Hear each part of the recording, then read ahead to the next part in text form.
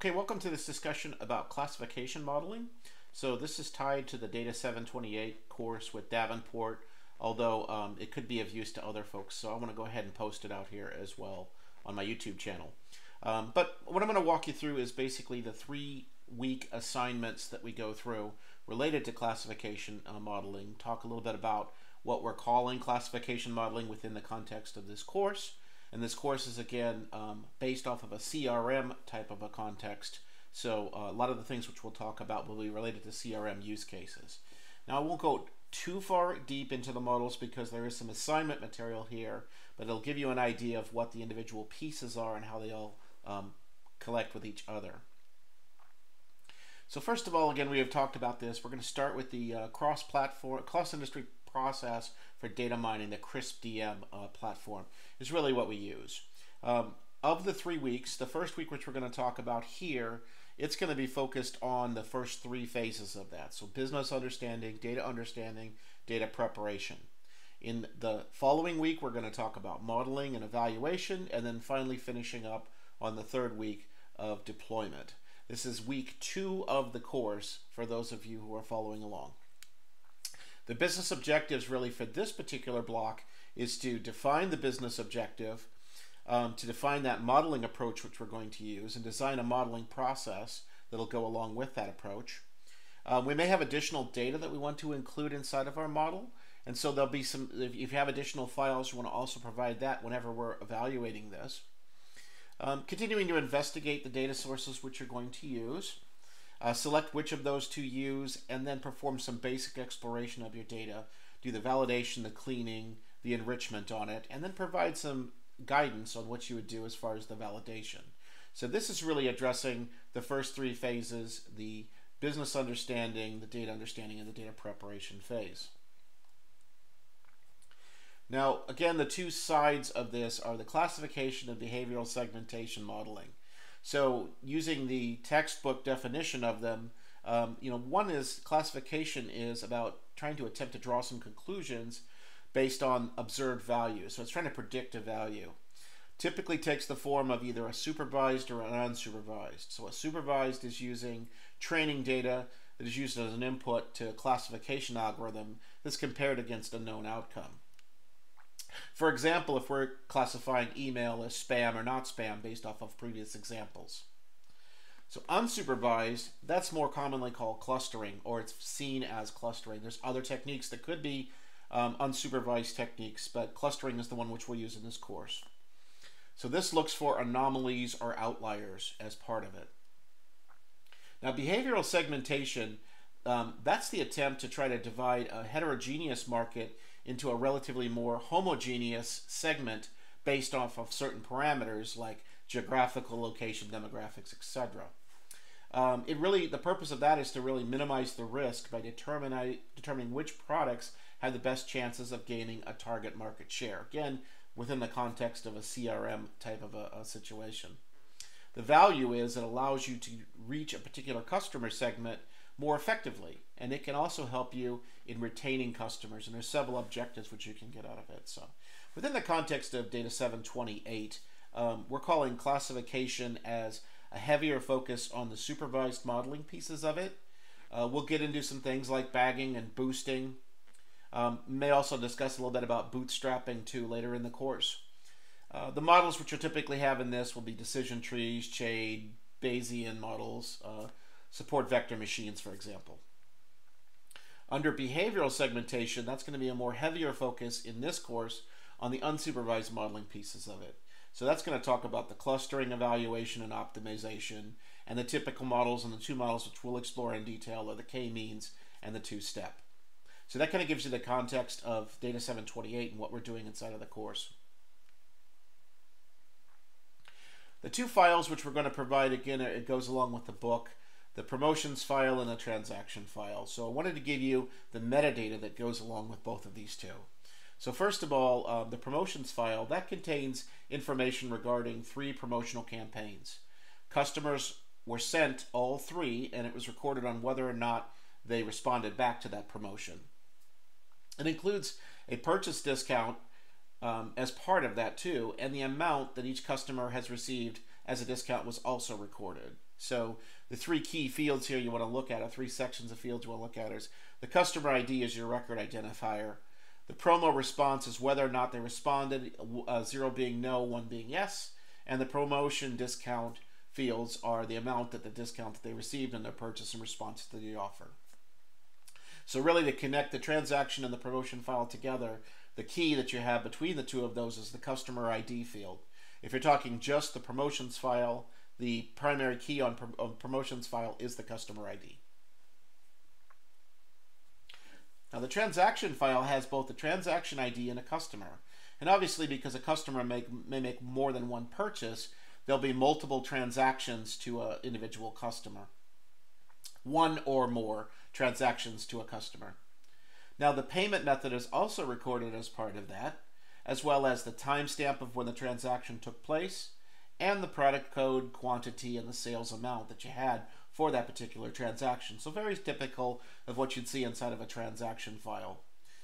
So you want to try to connect these two together. Again, remember, the customer ID is how you connect back to that other file, but the transaction ID plus customer ID is the primary key for this particular file because of that many transactions to one customer relationship. So now we also encourage you to think about other data sets which you could bring into the analysis. And so one example, and this comes from a student example, was using the product code to create some categories that go along with it. Now in this case, this individual also added some unit pricing along with it because he wanted to take it into a little bit different direction here. So in this case here, if I was going to add this, there'd be many product codes out there, but it'll have a product category for each code that's out there and a unit price that goes along with it. So you can decide whether or not you want to have that to be a one-to-many and many-to-many type relationship. But in our particular example here, this product code maps back to the product code that's in the transaction file. And so then if you're trying to join these pieces of data together, you're going to have to join the transaction file to the product file, and then in turn merge that back and join it to the customer ID on the promotions file. So that's how you would join these disparate pieces of data together. So let's talk about business understanding. So some example questions. First of all, the purpose of this is to establish the understanding of the business problem from the customer perspective. And really some of the example questions which we want to ask is, what's the strategic approach? Who are the key customers? What are the customer's broad objectives as part of this? What's the customer doing around the problem today?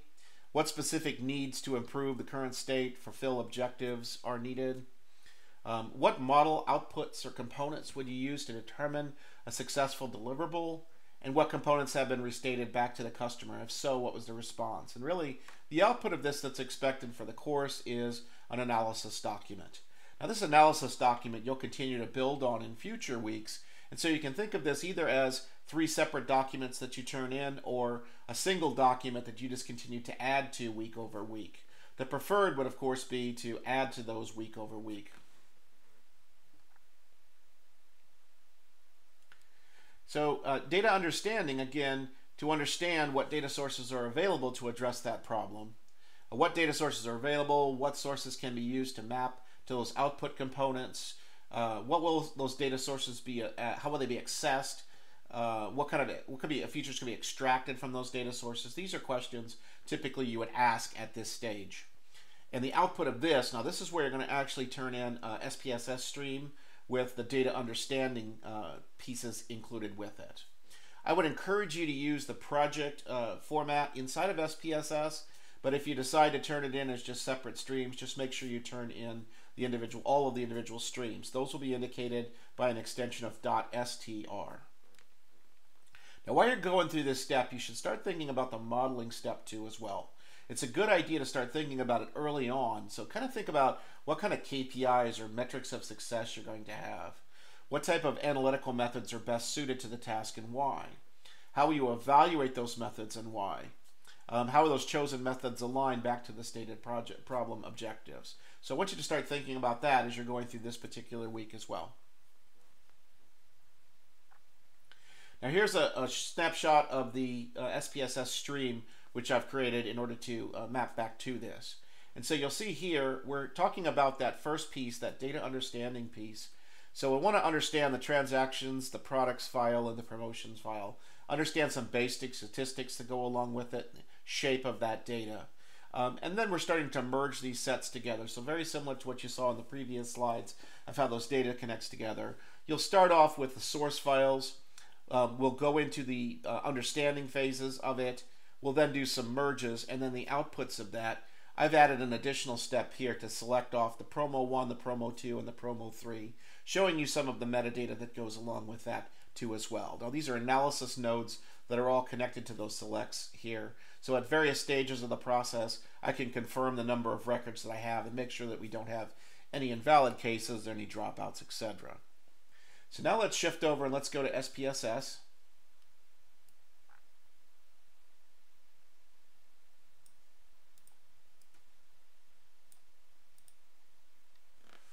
And so here's your data understanding. Now, coming from the source files, these Excel files which were provided, coming from that, we will then in turn go into a couple of supernodes. And so again, we've discussed this in class before, but to create a supernode, you simply select the items which you'd like to include. Like if I wanted to include these two merges in a supernode, you right click and then you can create supernode. Now that supernode can be renamed to anything that you like, and it's good practice to rename those to something that's more understanding.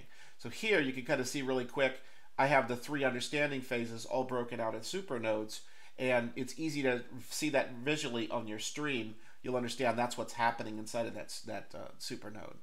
Also, as you see, I'm quite liberal with the comments, so I want to add comments in at various stages so I understand, just as like a personal note, what's happening at each of those stages and what the results of those were. So at this point here, this analysis node, out of all the information that's in there, we see how many cases and that they were all valid. So these are all good notes to have inside of the stream. Now to drill down on just one of these, for example, here's the promotions file, here's the products file, and here's the transaction file. They're all relatively the same. Coming in, we'll go into a type node. And for this initial type node, I'm going to identify the record ID as just that record ID. And remember, for this, it's going to be the customer ID. And then we're going to go into an analysis node right here. And so from the analysis node, that's going to give you the basic statistics that you're looking for. Now out of that, I wanted to do another check, so I also manually built something out. And so what I did here was I did a select. And from here, I'm selecting on the distinct.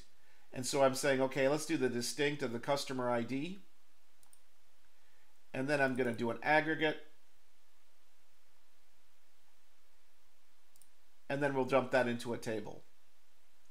And again, because we're doing it this way and we're using a discard, only the first record in each group, it will pull out anything that's a duplicate. So if we have any duplicates, it will show up. And when you run this stream itself, you'll actually show up that there is no duplicates. Only one record shows per case. So we know that all promotion cases are valid and you don't have any duplicate data that you need to address. This is a very elementary, a simple example of some of the types of checks which you can do in your data. You obviously can expand upon this and are expected to expand upon this as you go through that data understanding phase.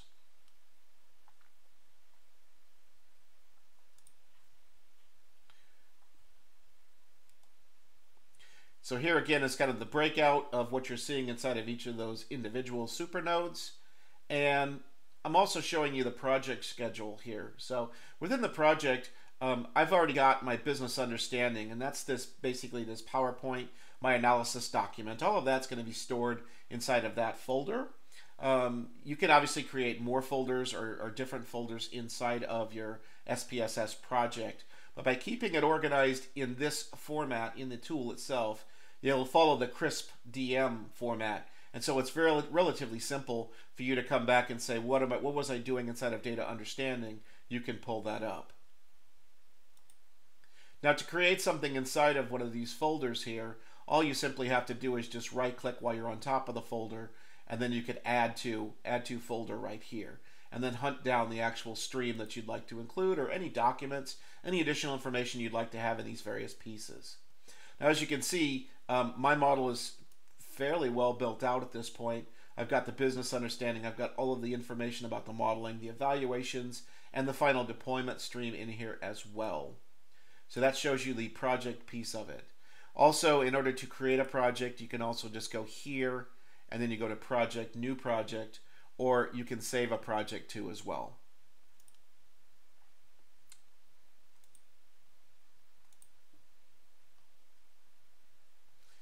So let's talk a little bit about data preparation. We've already seen a piece of that on the stream, but using this information from those first two steps, the business understanding and the data understanding, now we're going to start analyzing that data and prepare it for the modeling piece itself. So this is where we're going to start getting into the profiling of the data. This is where you would do the profiling of the data. Here are some things to think about. So some of the basic things which we've covered is looking at some of the fundamental descriptive statistics that go along with that data. That's the first steps that you would do with this. The goal of that is really to validate that the data is consistent and formatted correctly. And some examples of that would be like distinct counts, percentages, summary statistics, etc. Percent of zero, nulls, etc. Some of the more advanced techniques is the next step up. Now that's really to identify some of the deeper numerical and analytical relationships in your data. The goal there is to really validate the data is consistent where needed for advanced data profiling. Some examples there are like looking at the key integrity. So we talked about primary and foreign keys. Make sure that there's keys present, that the keys are accurate, we don't have any nulls. And so what we saw there just a moment ago, looking for distinct counts, for example, that would be one way that you could check it. Understanding the cardinality. So is it one-to-one, one-to-many, many-to-many type relationships? Looking for patterns and frequency distributions. That falls within this category. And then finally, contextual profiling. That's where you're getting into more of the each feature and what's the role in that business context. What's the driver that it has on the final analysis? And so again, the goal of that is to comprehend and contextualize the data, the business rules, and identify data structures going along with it too as well. Examples there where we're looking at data hierarchies, and unanticipated business rules, functional dependencies. So in this case here, again, I've just given you some examples using the Titanic data set, basically showing you some summary statistics, categorical type variable analysis, field values, and bivariate analysis. So again, this is off the Titanic data set, but it kind of gives you an idea of some of the things that would fall into that area. So now let's talk about the data preparation stage here for our project. So we've got the three files that we've discussed here. We'll go through some kind of a type node here to do the inputs. Then from there, we're going to do that merge and then the secondary merge to pull in the promotion data. So at this point, you've got transactions, products, and promotions all together in one. Now, in our particular case, I want to normalize that because I think that'll be easier for us to do the modeling out of it. So to normalize that out, I'm going to use a log10 function as well. And I'll show you that in detail here when we switch over to the SPSS. So here again, going into the type nodes, and the type nodes here are just all input fields at this point. Doing a merge, we're going to merge on product code first, and then we're going to merge on customer ID second. So again, this part here we've discussed. I want to do an analysis node just to do a safety check to make sure that everything looks good. But then let's talk about this log10. So if we look at the unit price and the sales amount, we see large variations inside of that. So I really want to get this down to where I'm using like a log10 to normalize that down into a smaller group. So to do that, I'm actually using a derive node. And the formula, here's the formula which I'm going to use. So I'm going to pull out the sign for whatever that field is, the incoming field. So such as unit price. And then I'm going to take that times the log10 of 1 plus the absolute value of that. And so by doing this type of a calculation, I'm able to create one, and I'm going to use a suffix on my existing field. So I'm going to use a new field, a derived field, that's going to be called unit price underscore log10. And under unit, it's going to use that derived formula here. So this is how it calculates that particular formula. You may want to use something similar to that, especially on this data set, but kind of think about this whenever you're doing the final analysis. To try to normalize that data out, it's going to make the analysis much easier to do. It's going to make it a little bit more accurate when you get to tuning of the models for this particular data set.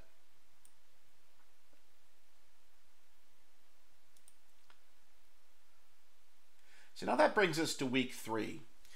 So week 3, we're going to focus on the modeling and the evaluation pieces of it.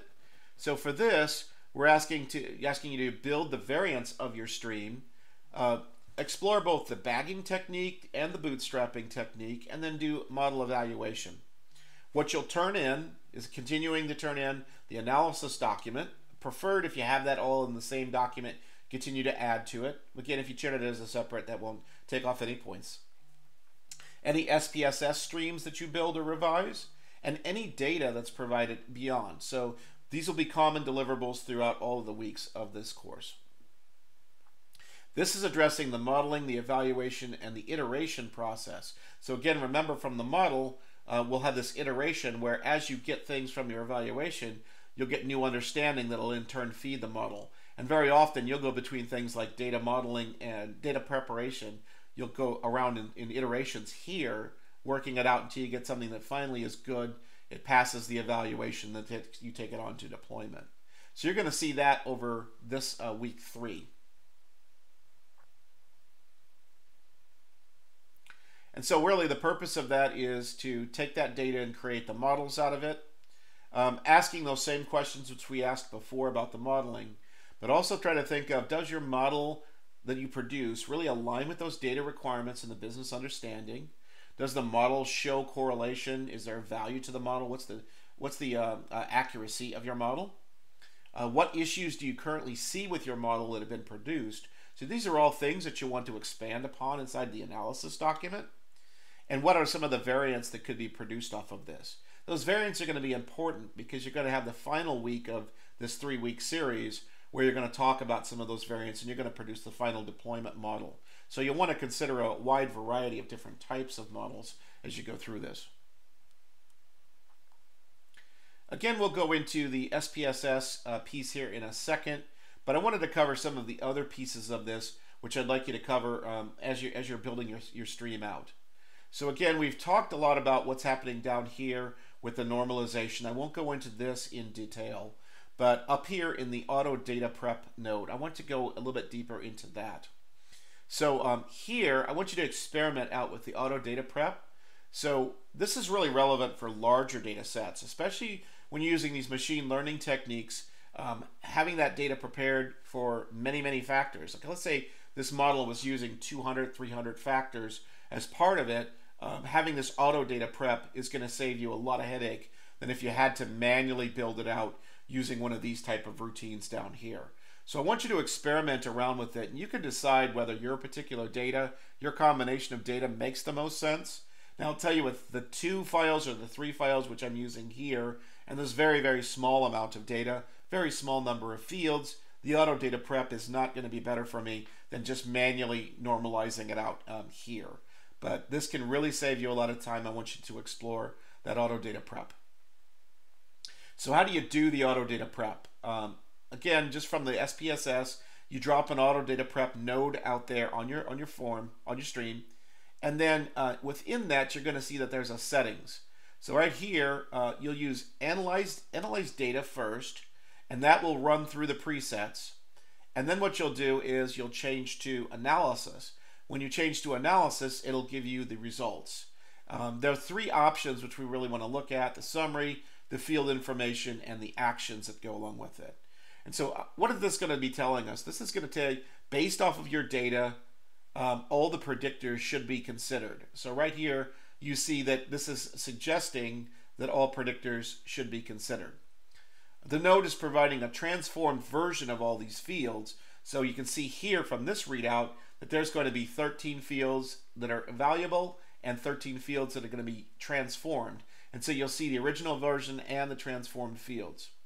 Now in this particular example, my type node, remember, I didn't filter out the customer ID. So the customer ID is being considered inside of this, and then they're saying, yeah, it's one of the predictors. Now we know that that's just an ID field, so that would be something that you would want to eliminate. And in this case here, the system is saying, yes, you should use it as a predictor, but just understand, just because it's saying this is a good predictor doesn't actually mean that it is. And then finally, anything downstream of the auto node will filter out these original fields. So if for some reason you want to use those original fields, you're going to have to retain a copy of those original fields. This will only leave the transformed ones. So that's another key piece of this. Second piece we're going to talk about here, this is the actual fields. When you click on the fields, and then from here you'll select a field and it'll show you the detailed data about that field.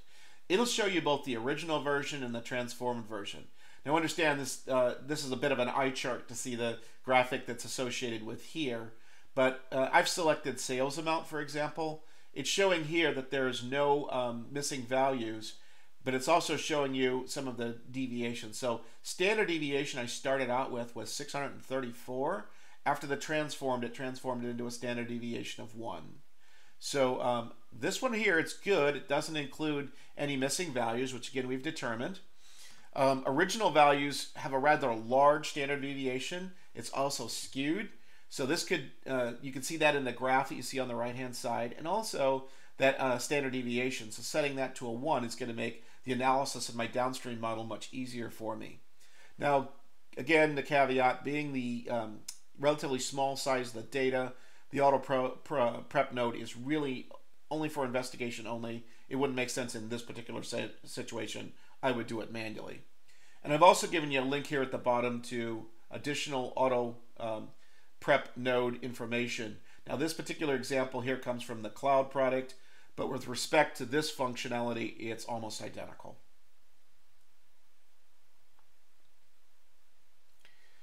Okay, so the final thing here is normalizing the fields. So again, I walked you through this earlier in our conversation, so I won't spend time on that. And I will touch briefly on the modeling piece of it here. So our final model, as we're building this out, now we've gone through the data preparation phase. We go into the type phase. Now in this type node here, this is where you'll want to set what are the things that you're going to use for that input. So this is really key that you set this correctly.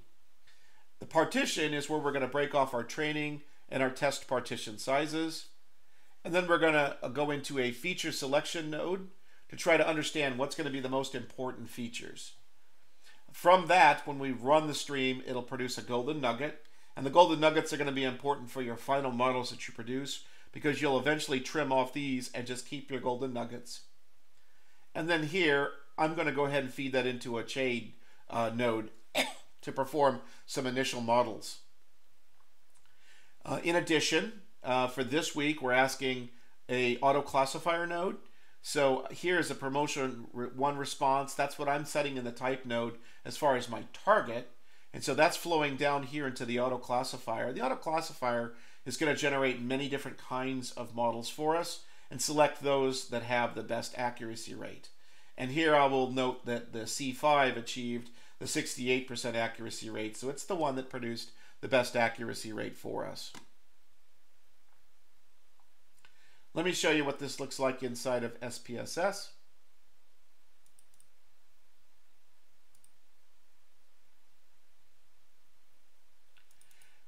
So here's my type node. So as you can see, I've set the record ID. I did not set this one correctly. I set the record ID, or I would set it to none. And then you would go through and determine which of these that you would want to set as the target. In my particular study, customer promo response 1 is the actual target that I'm going to try to predict. So by using this, I set that to the target. That's how you would set the type node correctly. My partition in here, I'm going to go ahead and set a training partition size of 10. Now that's large. Typically I would set these to maybe at 10%, and you can generate multiple training partitions as well. In this case here, I'm just going to use a default of 1 training and 1 testing.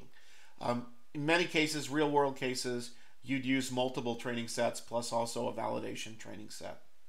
Now this down here, this seed, is very important too as well. So what this does is seeds the random number generator that's used to generate these partitions. So by doing that, it allows you to have a repeatable. So you can run the stream again and again and again. It's going to have that repeatable partition every time you run it. You take this out, it's going to be random every time, and so your results from time to time won't, from pass to pass, will not work correctly. That's the partition size. So coming out of the partition size, you're going to have a training and a testing data set. You're going to have a breakout, and that's actually going to be a new field that you add to as well. And so that's where you see this, like this training and testing. You're going to see those as values inside of that, and the labels will be called training and testing. Now from that, we then are going to go into the feature selection node. So in the feature selection node here, when this is run, you will see that it'll give you an output of which selections are the most important. And that's this golden nugget that's produced here. Now right here, looking at this, I see that the predictor value is a 1, meaning perfect predictors. So when I see this, and I see there's several different fields here, there's 4 different fields out of my data set, and they're all perfect predictors, that gets your concern, your warning should be going off in your head that that's a little bit too perfect. And in this case, it is, because small data set and really this model that we've built is overfit to this particular data set. So that's something to keep in mind. When you see things like this, it's too perfect, it probably is. It warrants you to go and start digging a little deeper into it. But then by doing this, it's going to say these are the ones that you want to have, and then from here you can actually generate nodes off of it to produce another node that you can use in turn to feed a model. Now let's talk a little bit about the auto classifier. So within this, I'm able to choose which models that it will build. Now, for us, I would just suggest that you use the defaults here, which is basically all of them except for the KNN and the SVM. Some cases I may want to uncheck or check some of these, but when we run the golden nugget for this,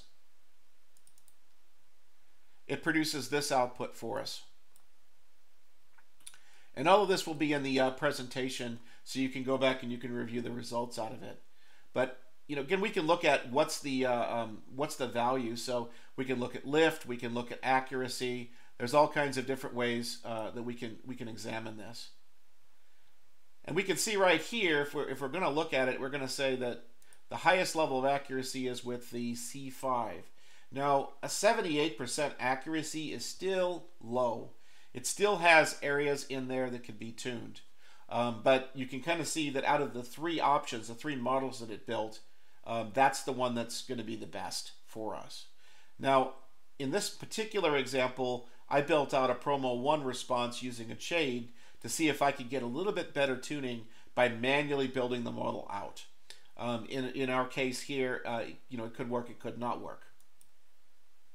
So that's kind of the individual pieces inside of the stream itself. Let's go back to our presentation.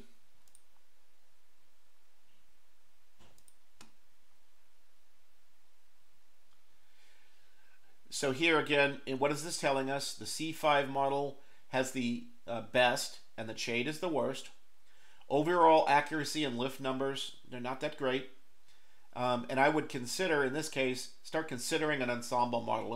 And in a future piece here, we're going to explore that.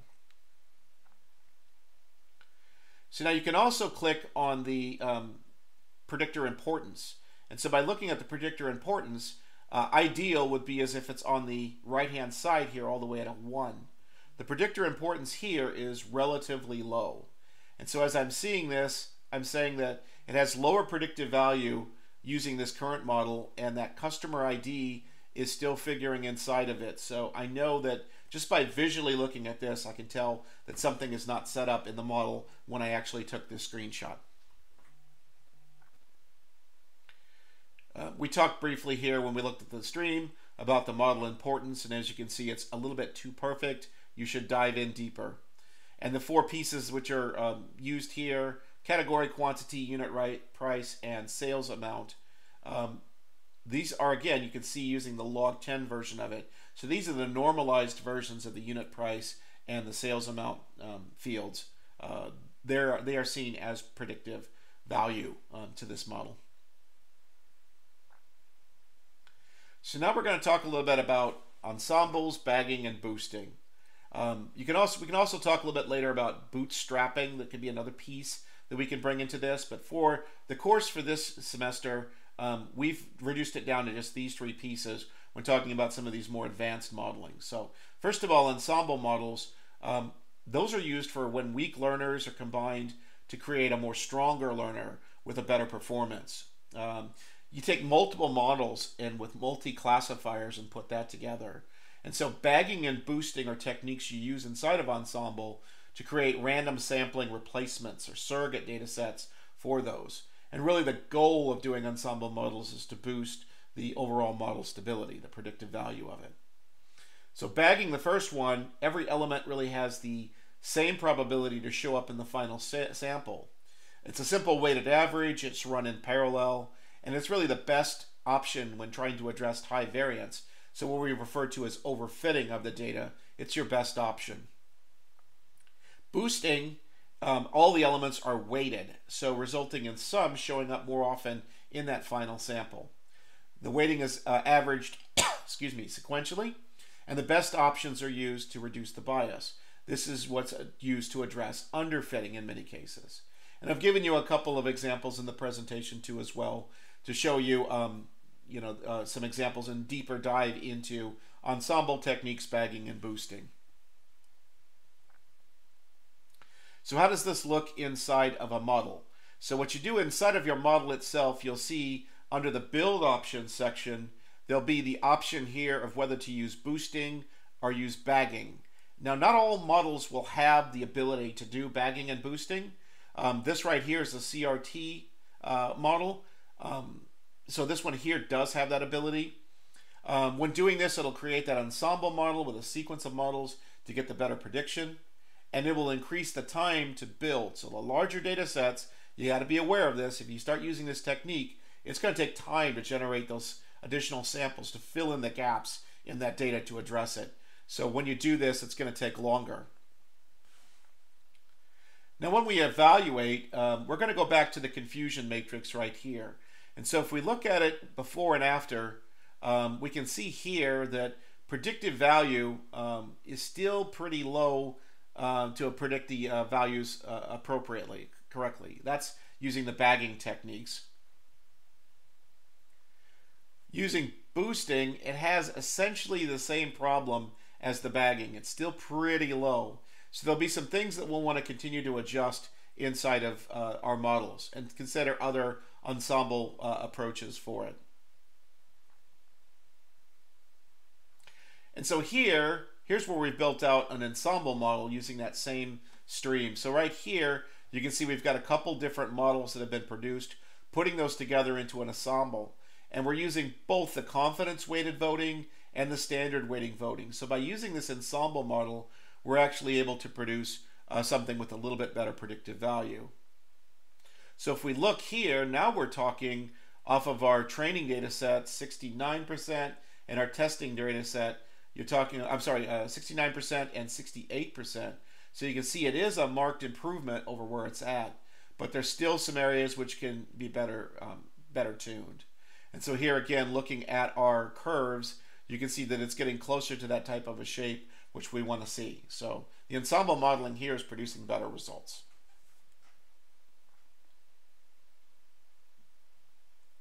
Now when I do these as a side-by-side comparison, and this is a bit unformatted, more of a quick and dirty type approach to this. Here I've had multiple different kinds of models, and here I'm showing the accuracy. And so what I got out of this model here, the C5 model, I'm showing that using these techniques, I've been able to get it up to about a low 80% if I'm looking at gain and lift. And so we're getting closer to really where it needs to be. Other models which I'm going to reject, you can see here that it has more lower accuracy rates. And many of these are just kind of hovering in that 60% range as far as accuracy. So let's switch back over to SPSS real quick and look through those individual streams.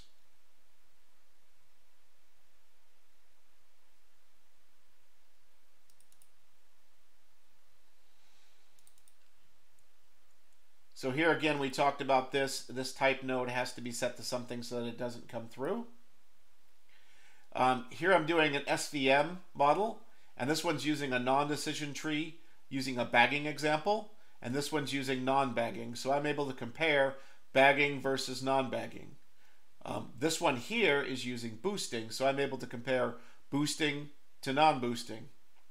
And again, then they're using bagging to non-bagging.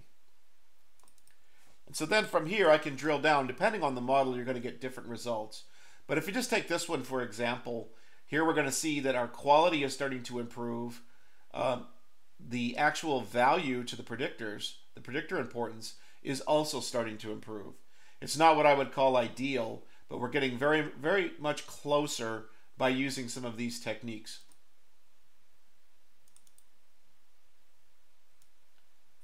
And here's another example.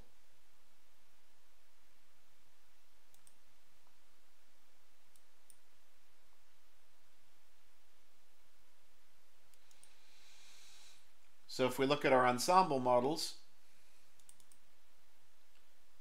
I already had the results in the presentation for you. And here's the base evaluation one. Again, it's a bit of a mess, but I just wanted to put these side by side, all coming off of that partition data, to then turn around and look and see which one is. And so out of these models which we've produced, this is the one that's the most interesting, the best, the cleanest one that we have. And so that produces a final model here where I've got a boosted, a non-boosted, and a just a plain one that I put here together. And so that I'm able to kind of look at these and determine which of these is going to be the best for me. So that leads us into the final step for this week 4. For week 4 is to do any final initial additional evaluations, tuning to the final model, and prepare a new stream for the final package. And you should still continue to include your analysis document.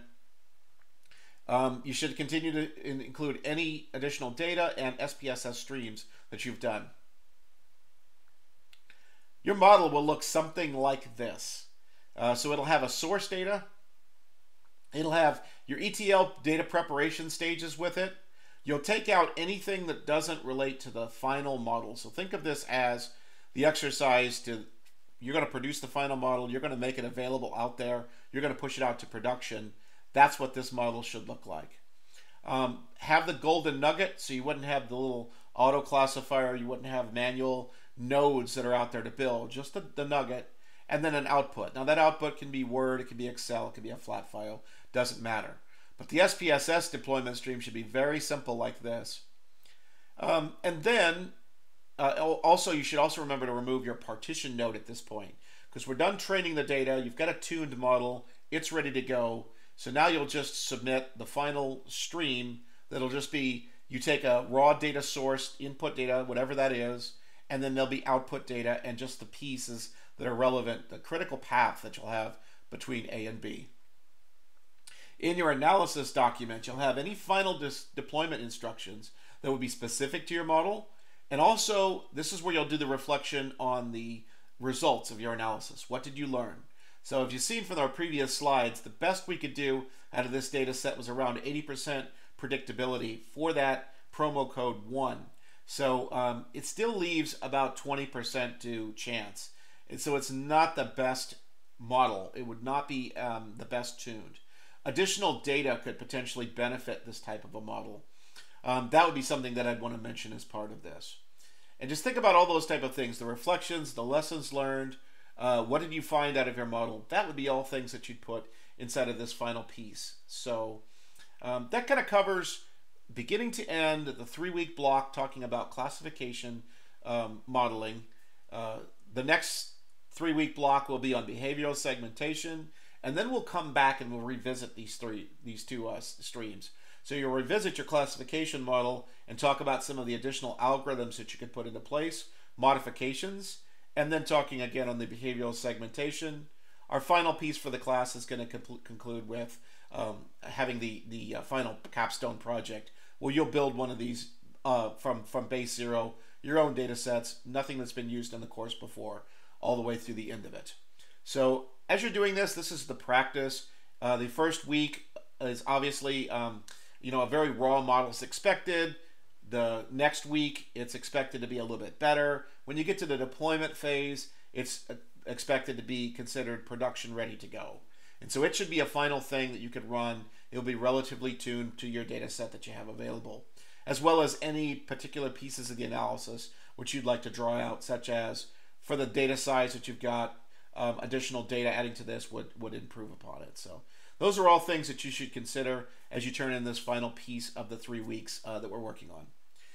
As always, if you have any questions, submit that back to the discussion forums. If you got any other questions too, you can also email me and I'll answer those. But again, thank you for your time. We'll continue to have our Collaborate sessions on Tuesdays, so feel free to join into those sessions or watch the replays. Have a good one. Thanks.